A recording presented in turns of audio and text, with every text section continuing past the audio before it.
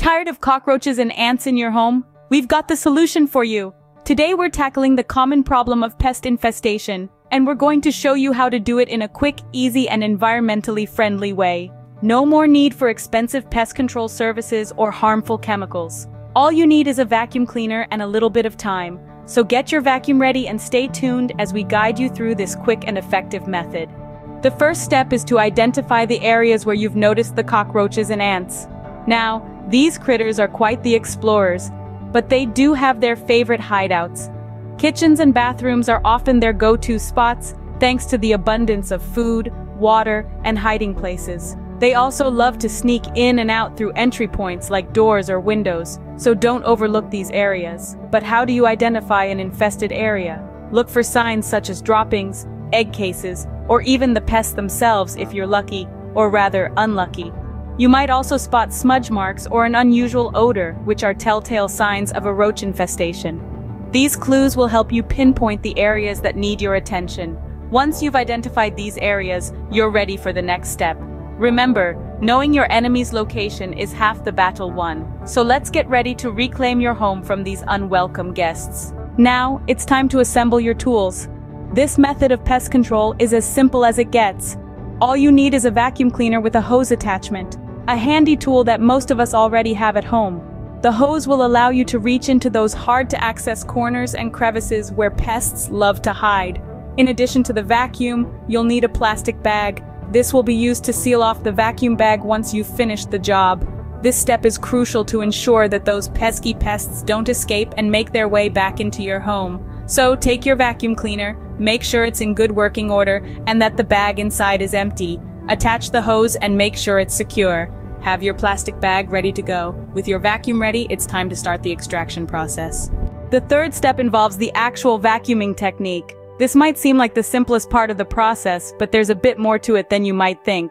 You see, these little critters are experts at hiding in hard-to-reach places. That's why the vacuum cleaner's hose attachment is your best friend in this situation. Begin by pointing the nozzle of the vacuum hose into the corners of your rooms.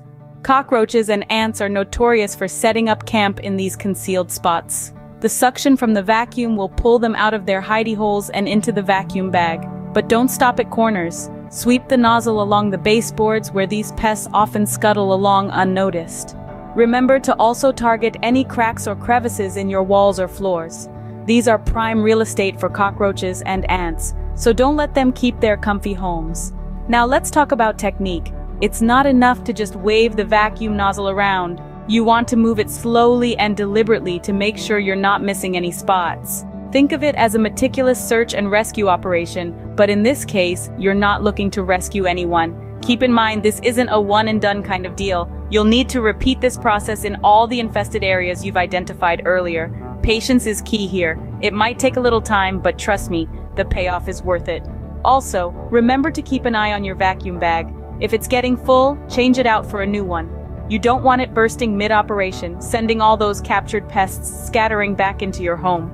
After a thorough vacuuming, it's time to safely dispose of the bag, but we'll get into that in our next step. For now, give yourself a pat on the back. You're well on your way to a pest-free home. The fourth step is crucial, disposing of the vacuum bag safely. Now you might be wondering why this is so important. Well, it's simple. The vacuum bag now contains all the pests you've managed to suck up.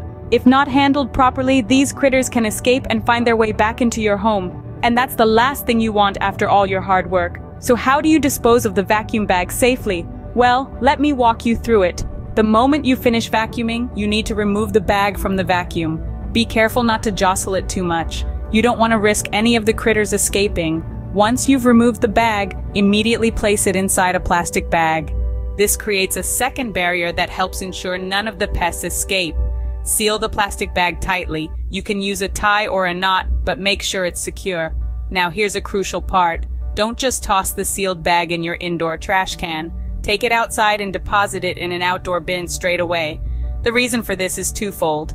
First, it gets the bag out of your living space. Second, even if any pests do manage to escape from the bag, they'll be outside your home, not inside. Remember, the goal here is to get rid of these pests, not just move them around your house. That's why it's so important to dispose of the bag properly and immediately. This step might seem simple, but it's vital in ensuring your home stays pest-free. And one more thing, if you're using a vacuum with a reusable bag, make sure to clean it thoroughly before using it again. You don't want to risk any remaining pests finding their way back into your home. With the bag disposed of, it's time for the final step. The final step is to clean your vacuum and prevent future infestations. Cleaning your vacuum is crucial. You wouldn't want to leave any lingering pests inside, would you? Start by unplugging your vacuum and removing the hose attachment. Use a damp cloth to wipe down the exterior and the hose. For the interior, use a long brush to reach those hard-to-clean areas. Remember, thoroughness is key here, so take your time and make sure every corner is clean. Now, let's address the vacuum bag. If it's reusable, empty it outside, then wash it with warm water and a mild detergent.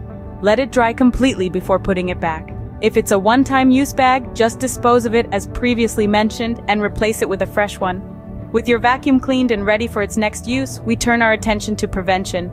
It's great to clean up a pest problem, but it's even better to prevent one from happening in the first place. There are a few natural deterrents you can use to keep these unwelcome guests at bay. First up is diatomaceous earth, a non-toxic powder made from fossilized aquatic organisms. Sprinkle it in areas where you've seen pests. It's harmless to humans and pets, but deadly to insects. Next is boric acid, another natural pest deterrent. Mix it with equal parts sugar and flour to create a homemade bait. The pests will be drawn to the sweet and starchy mixture, but the boric acid will eliminate them. Keep in mind, these deterrents are best used in areas where pets and children can't reach. Safety first, always. Remember, the key to a pest-free home is persistence. Regular cleaning, proper food storage, and sealing entry points are all part of an effective prevention strategy. And that's how you can vacuum out cockroaches and ants in just a few simple steps. It's quick, it's easy, and best of all, it doesn't involve any harsh chemicals. Now you're armed with the knowledge to take control of your space and keep it pest-free.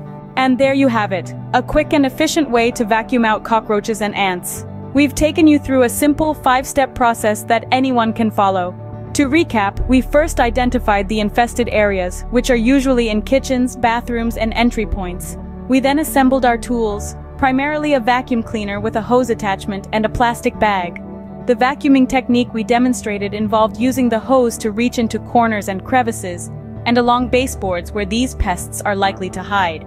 After vacuuming, we emphasized the importance of disposing of the vacuum bag immediately in an outdoor bin, sealing it in a plastic bag to prevent any escapees.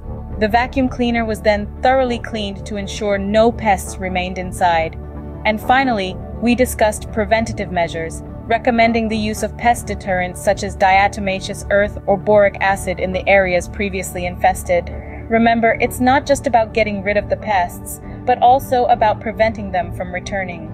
This method is not only quick and easy, it's also a healthier option for your home, reducing the need for harmful pesticides. With consistency and vigilance, you can maintain a pest-free living space. So here's to a cleaner, healthier home, free from unwanted guests. Thanks for watching and happy pest-free living.